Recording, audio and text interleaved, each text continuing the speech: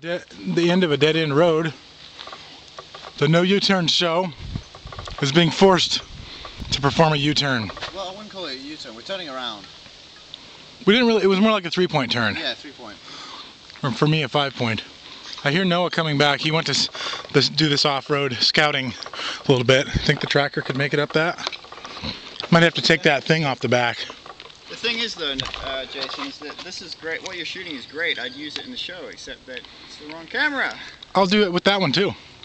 But now I got you guys bitching at me about which camera I use.